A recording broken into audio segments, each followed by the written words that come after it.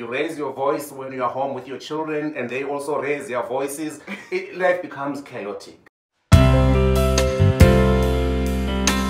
What's up, guys? Welcome back to Linda Insights. My name is Linda, and this is my dad, Ron, and we're back for Father Fridays again. I am so excited. Are you excited? I am very excited. Yep. Do you know what we're talking about for today? You tell me. I'm here.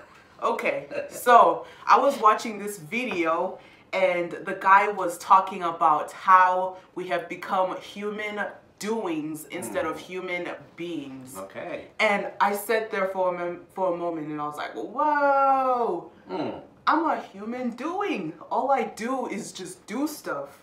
And I've lost the concept of what it means to be a human being. And so I wanted to talk to you about that today. What do you think about that comment or that saying? We're human doings instead of being human beings. Well, it is unfortunate that we become human doings. Yeah, human doings. Because that's not what God created. God created human beings. Yeah. When you are being, you are original. When you are being, it means you are in touch with other beings. The moment you come to the concept of being a human doing, there is an element of selfishness. Yeah. There is an element of inward looking. There is an element of ego, bad ego. It's when you do stuff in order to attract attention to yourself. Okay. It's when you think just about yourself. And when you think just about yourself, then you miss tapping into this tapestry of being. Tap of what? Oh. What? Oh, tapestry. It means the art of coming together of different things. Okay, yeah, that makes a lot more sense. Yeah, so you miss on that, and you become just like a part of a machine that wants to work alone. Forgetting. It's like a hamster wheel. Like, you know, I've also heard some people say that now humans, we're like hamsters. We just get on that wheel and we just go and go and go. We don't even know where we're going. Exactly. And yeah. When you do that, there's no fulfillment. Ooh. You don't tap into your inner, deeper being where there is a deep-seated joy of being alive. So then, what is the meaning of life, and what are like two things that we can start doing so that we cannot be human doings and instead go back to being human beings? There are several things. One, every person on earth finds joy, finds meaning when they are able to help someone else. Okay, be in the service of other people. Being in service of other people. Once we miss that and be in the service of serving ourselves, we've lost it. Okay.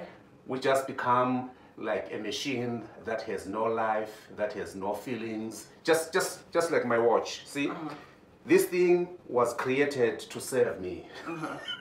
It does not know what it is doing. It's for me to use it to check on my time. But as a human being, you have to be connected.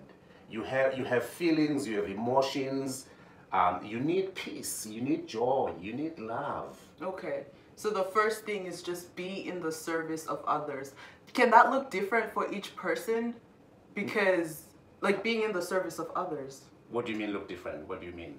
Like what I am able to do to serve others is going to be different than what you do to serve others. But the bottom line yeah. is serve. So it can be different. Oh yes. Okay. Oh yes. As long as you are not doing something in a selfish way with a selfish motive. Yeah. As long as you want to make the world a better world for everyone to live in. Okay. You can do it for a child, for a grown-up, for colleagues. In whichever way that you want to. Okay. Yes, in whichever way. And then what would be a second way that, or thing that we could start doing so that we can become human beings?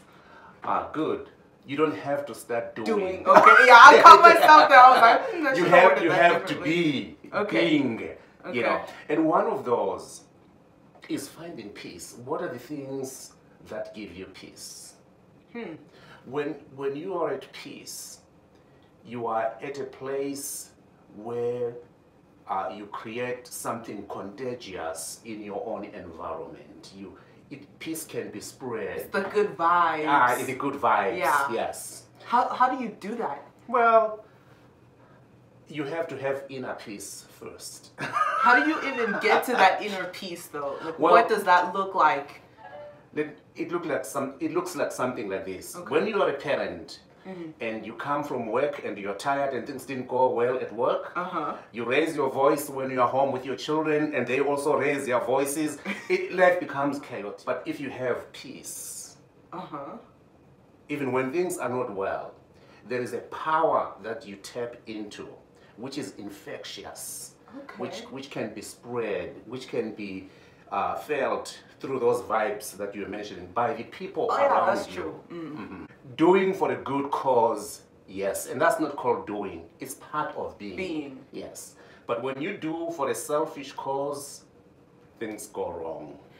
So like I live a very busy life. Sometimes I leave the house by 7 something and get home at midnight. Is that, should I slow down?